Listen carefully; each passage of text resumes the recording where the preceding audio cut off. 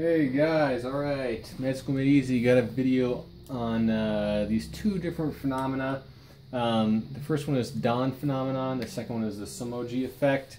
This video is dedicated to Danelle, I hope I'm saying that name right, who's got her NCLEX exam on the 26th, I believe. Yes, of this month, so good luck Danelle, hopefully this video helps you out. Alright, without further ado,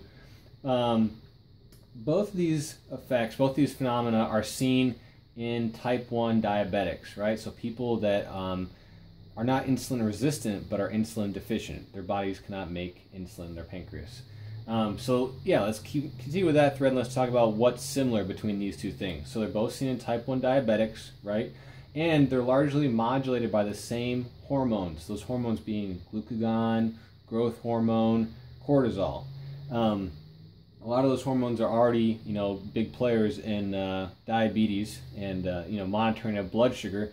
But those are the key modulators here. So both these things, how they're alike is they're active in type 1 diabetics and they're modulated by the same hormones. Now, how are they different? Well, an introduction to the dawn phenomenon first. The dawn phenomenon, DP, is something that happens in everyone. And it happens actually whether you are a diabetic or not, but it's just diabetics respond differently.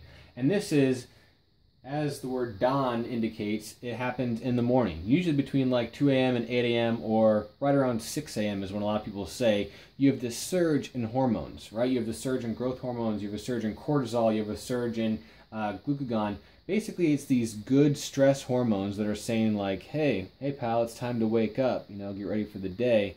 And this, it depends on your biological clock and all that stuff. But, for most people, this occurs around 6 a.m. when it says, hey, it's time to wake up, time to get going. And this really is that good stress that people are talking about. So it's not too much of these stress hormones, but it's just enough. So that cortisol and growth hormone, the growth hormone, it antagonizes insulin, which causes your blood sugar to raise. So we're going to get more blood sugar to the parts of our body that need it to get moving, to get motoring in the morning. So what the dawn phenomenon is everybody,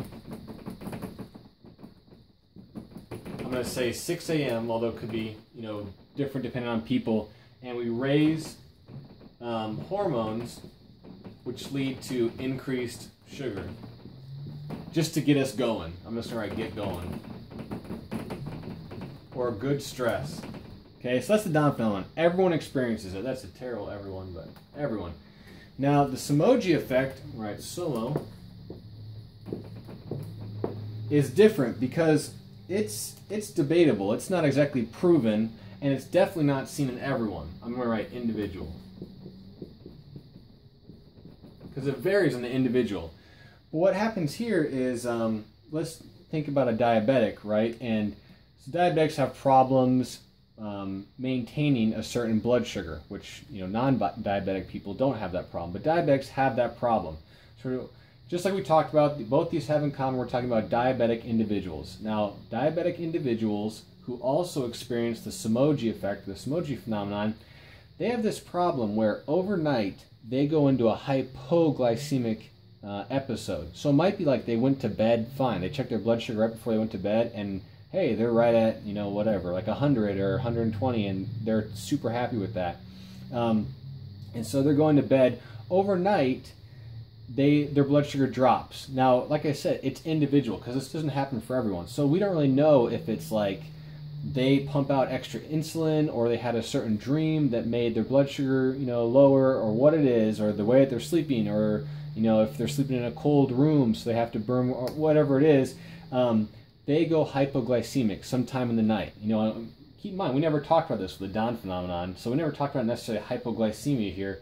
We're talking about hypoglycemia here in the Somogyi effect. So they go hypoglycemic, and what happens is your body stresses out. So it's like, whoa, we need to raise our blood sugar, our brain's going to die, we're going to die in our sleep. And that's kind of the take-home, just an aside about diabetes in general. High blood sugar doesn't kill you, right? High blood sugar kills you over like 20 years. You go through the whole diabetes process and neuropathies and high steppage gaits and amputations and all that stuff, but it doesn't kill you tonight. What kills you tonight is hypoglycemia. Hypoglycemia is much more severe, much worse than hyperglycemia.